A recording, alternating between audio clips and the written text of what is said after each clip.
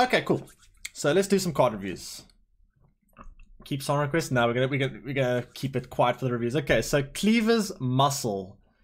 Squirtle dual card. Okay, so it's got a bit of dwarf synergy, I guess. 5-point card with. Careful. Hey John. You're leaking. 5-point card with a shield. So can you reliably get use of that shield? If there's some kind of card that maybe says something like destroy an allied shield and boost self by 2 or something like that, then the shield could be useful. But as it stands now, 5 for 5. So the shield can come into use against AoE, like Lacerate or something. Then you could get a little bit of extra use of that shield. If there's like Dwarf Synergy in the new faction, maybe you can get some. This is a decent card. But as a vanilla 5 for 5, probably not that great. There are literally 4 provision cards are better than this. I think out of a 5 provision card, you'd at least be expecting 6 value. As a 5 for 5, it's kind of meh. If there's other cards that synergize with this, that cards that actually want you to play dwarfs, this could be okay. In the Squirtle, not really. I mean, there are cards that do synergize with dwarfs, but not to the extent that you would run this card, I don't think. So as a 5 for 5, it's kind of okay, but I don't expect to see that much play. A 5 for 5 is kind of meh. Unless there's a lot of AoE effects, there's a lot of like just effects that do a lot of AoE, then this could be okay, because then you can actually get used to that shield. But without a reliable way to utilize the shield, I don't think this card is that great. The shield is nice if it gets used. If the shield gets used, it becomes a 7 for 5. So let's say your opponent, well, it depends how much use. So let's say your opponent plays Lacerate on this card, then this card becomes a 7 for 5 because it protects it from the shield. Then it's decent. But for the most part, not really that useful. There are situations where the shield will be useful. There are situations, but it's not reliable. And it's hard to predict the value. When you're building a deck, you kind of want to know how much value you're going to get from a card on a consistent basis. Whereas if you're putting this card in your deck, for the most part, it's just going to be a 5 for 5.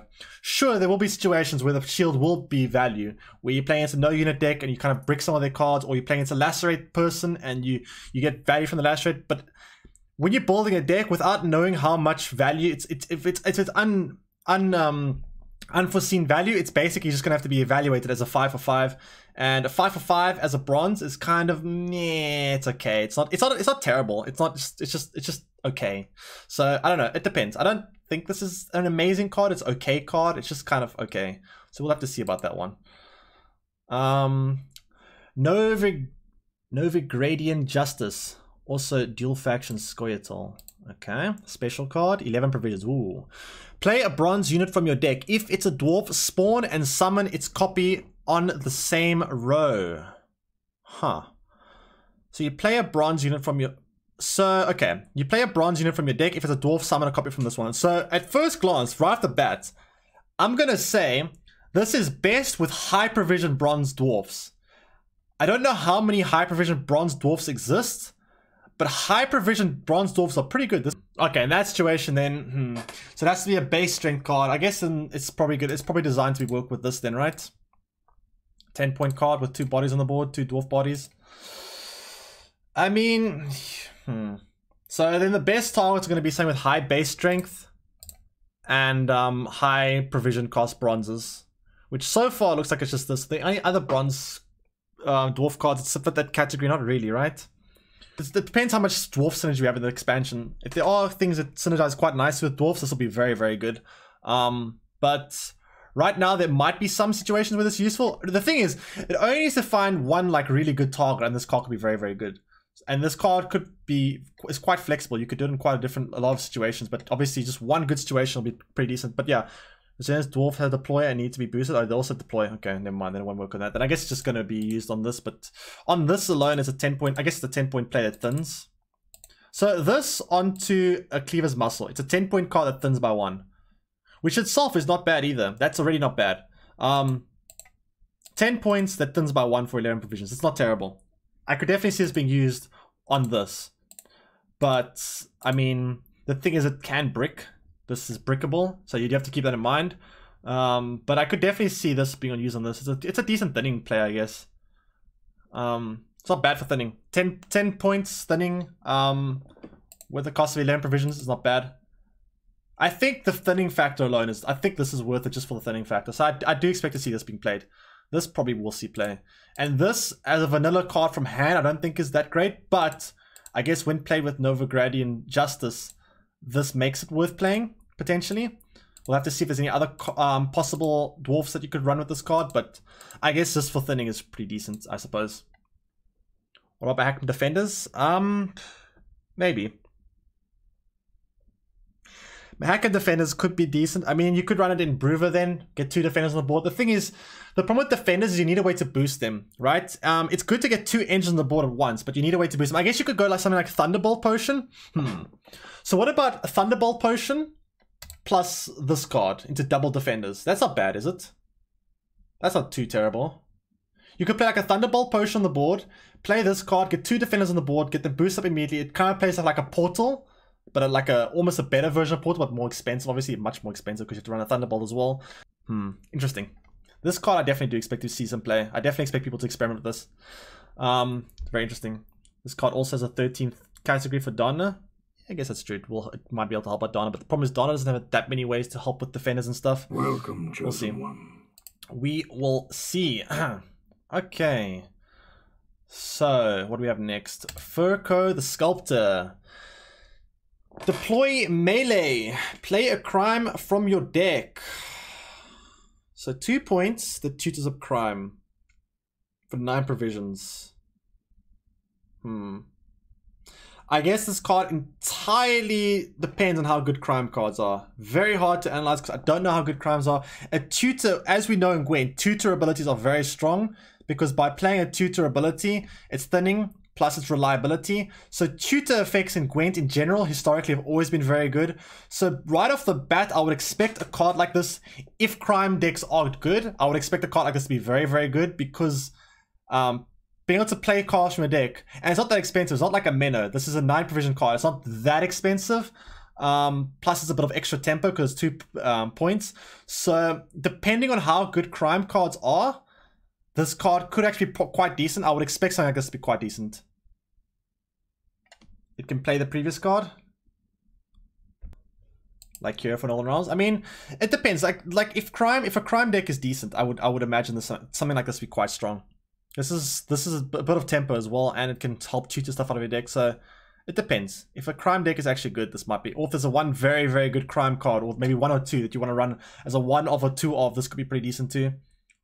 Almost all specials are crimes. Okay, well, I mean, this onto this is pretty strong then. This onto this is a lot of points. So overall, I do expect to see this card being played, and I do expect to see this card being played, depending on how good... This card is a bit dependent on how good crimes are, though. This one is pretty good. We'll see what other ones there are. But yeah, this seems decent. Tutor effects in Gwent are normally quite strong. Okay, so what we have here? Halfling Safecracker. Profit 1. So basically 4 points for 5 provisions, based on that alone. Boost self by 1 for each crime in your hand. Okay, so this is kind of like another Venendal Elite or Doppler or Vanguard or one of those cards. Gives you a bit of tempo, I guess. But you'd obviously want to be having this in if you're running a couple of crimes cards. So once again, another crime synergy. Is this a dwarf? It looks like a dwarf, right? So it might have some use in like dwarf decks. Has a deployability, so you can't really use it then with the Novigradian Justice. So it plays for, it plays 4 initially.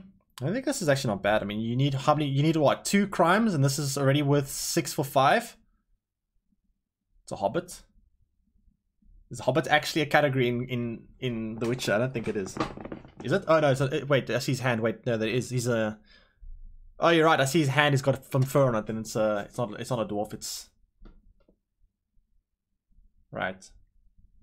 Halfling? What is this category? What is it called in The Witcher 3? I actually don't know. The art is so good. Yeah, the art's not bad. So this card actually seems pretty strong. I mean, you get profit 1, so it's already playing 4 for 5, and then boost self by 1 for each crime in your hand. If you have 2 crimes, it's already a 6 for 5. That's decent. That alone is quite decent. If you have a full crime deck, this card could be, I don't know how many crime cards you'd want to run in a deck, but this card could go up to like 8, 9, maybe 10, depending. Who knows? Maybe up to 10 points for a 5 provision card, which could be insane. But the thing is, I don't know if diluting your deck with all those crimes would be good for you. It depends on how good crime decks are. Obviously, running a bunch of crime cards might be a detriment to your deck. It depends on how many crime cards you run or want to run. But that could be a very strong card. I mean, it synergizes quite nice with in a deck like Cleaver.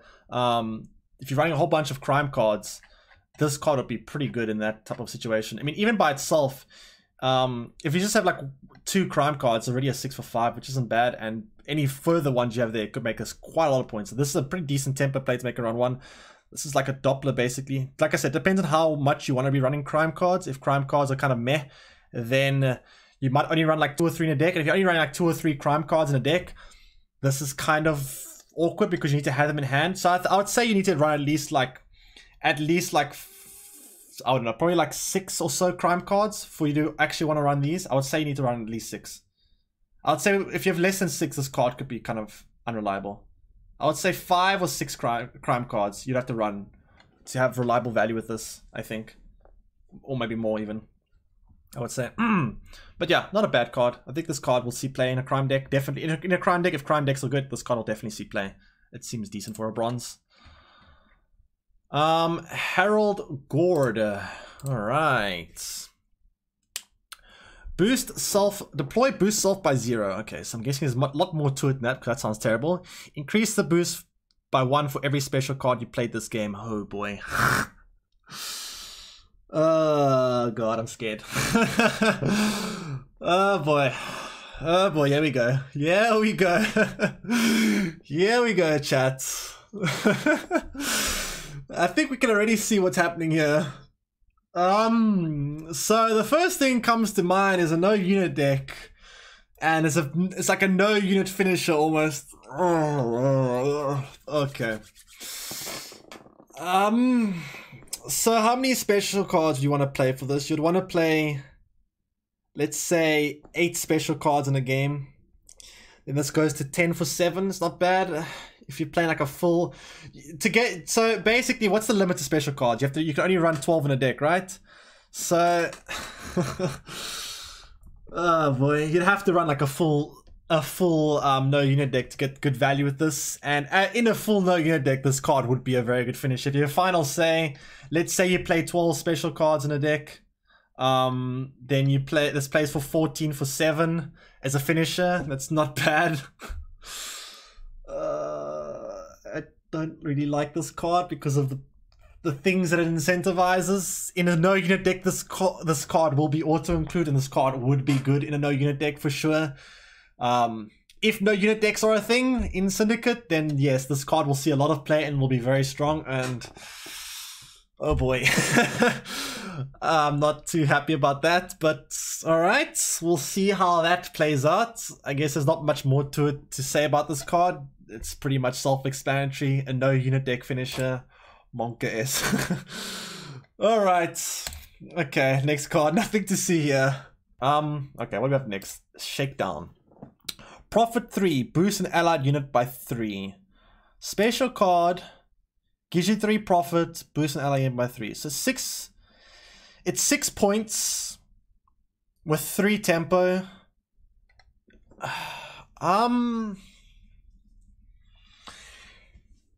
I mean, it's probably, I'm guessing it's got a crime category, so it might have extra benefit. So let's see Cleaver's leader ability. Play a special card from your deck with 9 of cost per increase value by 1 for each card in your deck. So Cleaver's ability, the leader ability, increase value by 1 for each 2 crimes you played. So this is with extra half a point. So the crime category then, in a Cleaver deck, the crime category is worth half a point. So this is actually worth 6.5 points basically, and it can also be worth more, I guess, because of maybe a halfling safecracker. So a halfling, so it could, yeah, it could actually be worth like 7.5. The more crime cards you have, or the cards that rely on crime, the better the value it is. So, I mean, this isn't too bad, but it's a special card though. So, the nice thing is, like I said, this is not a no unit card because boost an ally unit by 3. You have to have a unit on the board. So, you can't use this in a no unit deck. Well, you can, but you shouldn't. So, the nice thing is this is a special card. So, it doesn't add to this being a no unit card, which is nice. You have to have a unit on the board. Boost an ally unit by 3. Which is nice. So it's not like you can't, it's not like you can play this in a no unit deck because you do have to have a unit on the board to get this value. So that's nice at least. It has some synergy. It's worth half a point extra. Putting this card in your deck is worth half a point extra with Cleaver. So with Cleaver as a leader, this is already 6.5 or 5. And then other cards are synergized with crime, like this. Well, this turns this into a 7.5 point card. If you have 2 of these, it turns this into an 8.5 point card. This makes an extra points. This turns this into a 9.5 point card. I mean, it's kind of difficult to evaluate like that because you could also count this as boosting this, increasing this thing's value, but it has synergy. There is synergy, so I think this card's actually not too bad. The fact that it has no bodies kind of a bit awkward. I mean, playing special cards with no bodies or low tempo is very awkward, but I think this card might see some play in crime decks. This does seem somewhat viable in crime decks, so I think that's okay. Also, I like the fact that it has the boost and allied units, so it's not a no unit card. This card, at least you have to have a unit on the board, which is nice. So I like that about it, at least. So it's not a no unit card, which is great. Okay, Tunnel Drawl. Profit 1, so it plays for 6 for 6. Fee 3, may destroy an artifact. So 6 for 6, fee 3, if you want to spend 3, destroy an artifact. So I guess this is Syndicate's artifact removal card. So it's kind of like Syndicate's version of Ida or whatever. Nithril, whatnot. I think that's okay. Fee 3, destroy an artifact, that's probably worth it. I mean, artifacts are worth how much points, right? Okay, so any card in Gwent is going to be at least 4 provisions, right? Most artifacts are going to cost 5, 6, much more. I think this is actually a very good. I think it's actually a very strong. So if you destroy an artifact, right, you get 1 profit and you spend 3. So it's basically you lose 2, right? So you net -2 coins. So it basically plays 3 points to destroy an artifact or 6 points to destroy no artifact. So Ida plays 4 points to destroy artifact, or she plays 7 points to not destroy artifact. But she's an extra 2 provisions. So if you compare this card to Ida, Ida plays for 4 plus destroy an artifact at the cost of 2 provisions extra, where this card is 3 to destroy an artifact at the cost of 1 provision less. So this already seems somewhat better than Ida. You can also destroy multiple artifacts. Wait, so you could spend 3 multiple times to destroy multiple artifacts. If that's the case, then this card is really good. I think this is a decent artifact removal card.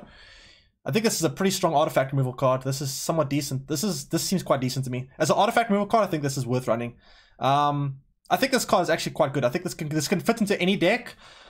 This can pretty much fit into any Syndicate deck. And if it doesn't hit an artifact, it's still 6 for 6. If it does hit an artifact, it's 3 plus an artifact you destroy. I think this is decent. This looks like a decent card run. This actually might be one of the best artifact removals in the game. This looks like initially this looks better than Ida to me. This seems like it's 1 point or 1 provision better than Ida.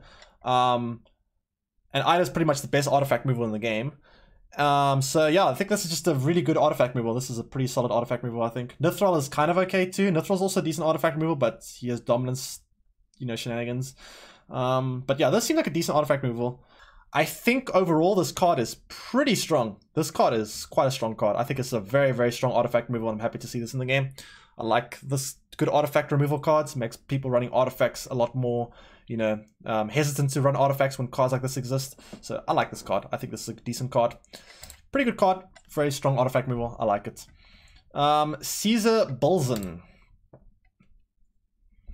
Deploy, trigger the profit abilities of adjacent units. Fee 3, boost an ally unit by 2. Okay, so the first thing I'm seeing here is he's the Vigraph of Syndicate. This to me is like the Vigraph of Syndicate.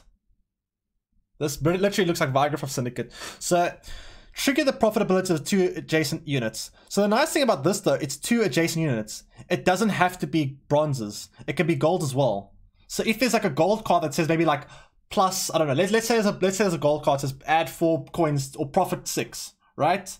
That says profit 6. Then this card is already okay. That's a bit strong. Let's say profit 2. Okay. Let's say okay. It seems like there's a lot of profit 2 cards. Let's say you put this card in between 2 profit 2 cards, right? Then he plays for 4 plus 2, 4. He plays 8 for 8, right? So if there's any other cards that have more than profit 2, then this guy can go up to like maybe profit 9, 10. The thing is, those cards do have to stick on the board. So if they die, it's kind of spooky. So it's kind of like Vigriff in a way, but with the fact that he can do it on golds instead. I don't know how many. What is the best profit card in the game right now? What card gives you the most profits besides the leader ability? How much profit do we get with the most? What is the most profit we have? 1, 2. So it's decent on this, I guess. 1, 1.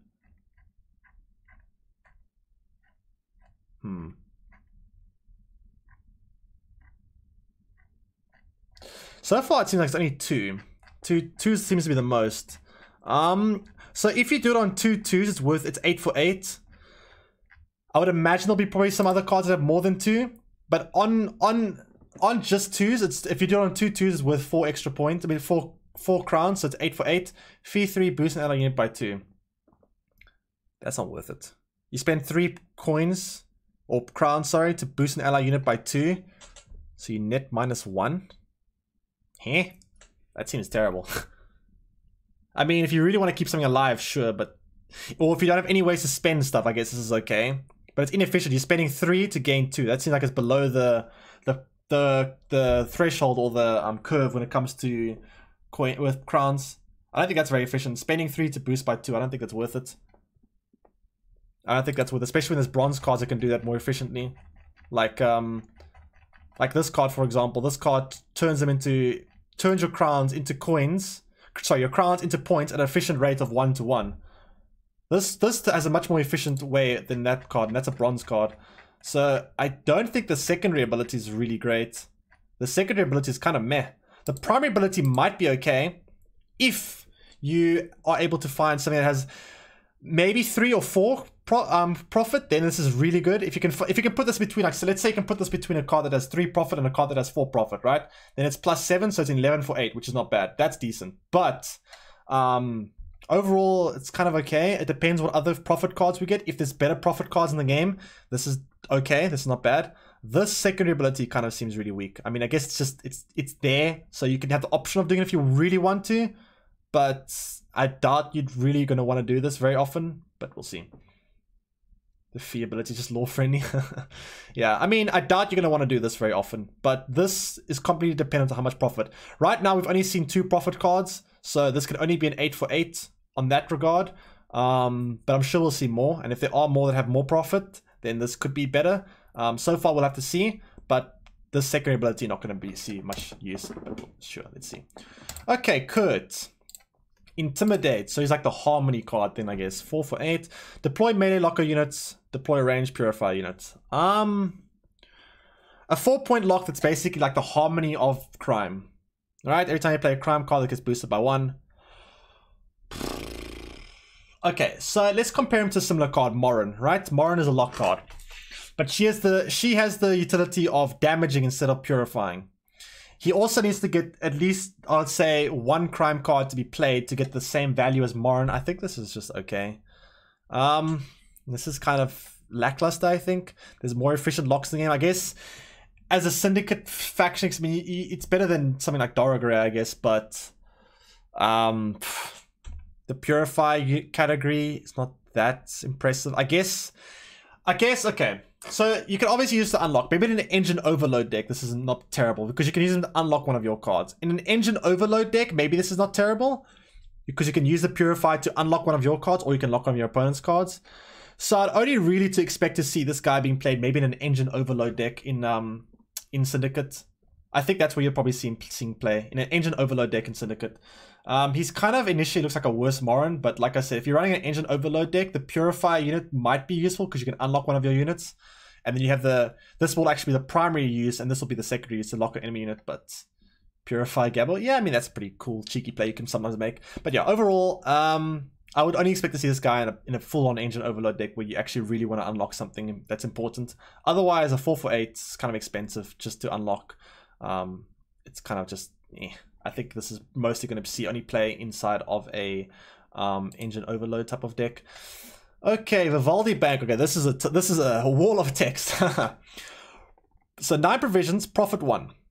Look at the top card from your deck, plus an additional card for every crown you possess. Okay, so for every crown you have, you get to look at further cards in your deck. All right. It's also kind of interesting because you get to see information about that. You could play that in like round 1 or 2 and get to see your top decks, just kind of useful. Play the card for free. The top card, sorry. Play the top card for free or play another card for your deck. Cost equal to the distance from the top card. Shuffle the remaining cards. Okay, so you shuffle afterwards, so you don't get to see your top decks afterwards. So the shuffle afterwards is interesting. So you don't get to see future draws then. Okay.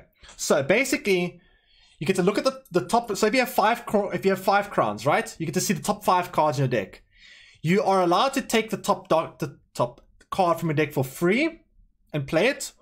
Or if you want to take a card that's further from the top, you have to spend an additional crown. So if you want to take the second card from the top, you have to spend 1 crown. If you want to take the third crown for the third card from the top, you have to spend 2 crowns, and so on and so forth. So the further the card is from the top, the more crowns you have to spend. It's a special card, 9 provisions. So it's almost like, I guess you could compare it to Royal Decree. But you have to spend you can't choose anything, right? Because you have to spend additional crowns. It's a better Royal Decree. Okay, so when this card is better than Royal Decree is when you get to take if the top card of the deck is the card you want, then this is a better Royal Decree. Plus you get a bit of information. So it's actually a lot better than Royal Decree. And it gives you a bit of flexibility in regard. But the thing is, I guess this is okay. I mean, Fisher King makes this a bit more attractive. Fisher King makes this a bit more attractive. You could combo this with Fisher King, I guess. If there's a very, very important card in your deck, maybe you're running a very, very high provision card that you really need to find, I could maybe see running a card like this. It has some synergy with things like Fisher King, but then you have to spend another high provision card, well, medium provision card to run that, and it's kind of clunky because you need both of them, and it's... I don't know. It's an interesting card. It's definitely interesting. And it might be useful in a deck where there's a very, very important card you absolutely need to find. Like your whole deck is built around that card. Then this card might see some play, but then again, you could just run Royal Decree for it anyway. This card is only really better than Royal Decree if the card on top is the top card in your deck or the second from the top card in your deck. Then this card is better than Royal Decree. Anything beyond that, this card becomes worse than Royal Decree. Just Fisher King, Prince Willem. Yeah, I mean, you could also just do that, but although Prince Willem is a minus 2-point play, so you have to keep that into account. But yeah, yeah, I don't know. It's a more inconsistent version of Royal Decree. It can be better than Royal Decree, but it can also be a lot worse. So overall, I'd say this is it's an interesting card, but initially, I mean, it was probably a crime card, right? I guess. If it is a crime card, it has extra benefits. It has synergy with a lot of other things. It might boost up things like... So the thing is, if it has a crime category, right? It has synergy with this. It has synergy with your leader ability. So it does have synergy with other things that rely on crime. In that regard, it becomes more attractive to use this card, right? But it's still inconsistent. The fact that you can't predict what you're going to get, and the fact that this card could be either really good or really bad, does make it a bit more, I would say, unattractive to run it in a deck. But the crime category might... I think it's not crime. If it's not crime, then I really don't expect to see this being played much. If it is crime, maybe... But if it's not crime, I really doubt I'm going to see this card being played that much because it's a more inconsistent version of Royal Decree. Sometimes it can be better than Royal Decree, but I think for the most part, it'll actually just end up being worse than Royal Decree.